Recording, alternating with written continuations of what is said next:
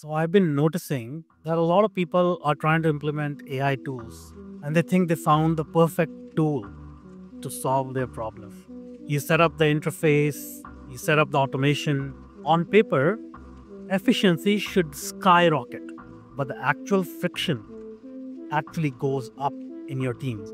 It feels like a glitch in the system or software or the tool is not good.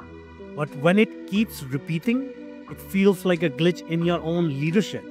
The promise of speed and efficiency turns into a reality of overwhelm. Most leaders are thinking that this is an AI adoption problem, or a skill problem, or a prompt engineering problem. But it is not. It's a biological compatibility problem. When you interface a linear biological nervous system with exponential silicon speed, you create what we call a cognitive drag. The bandwidth of the machine exceeds the regulation capacity of the human operator. The nervous system interprets that speed as chaos and literally shuts down access to the prefrontal cortex.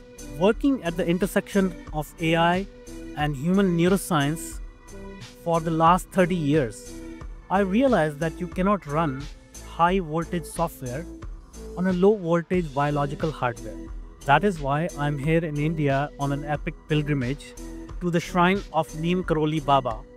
Of course, I'm here for a spiritual pilgrimage as well. More importantly, I'm tracing the steps of Steve Jobs and Mark Zuckerberg to look at the source code of human consciousness, to understand how to stabilize the human mind so that it can actually hold the weight of the technology that we are building.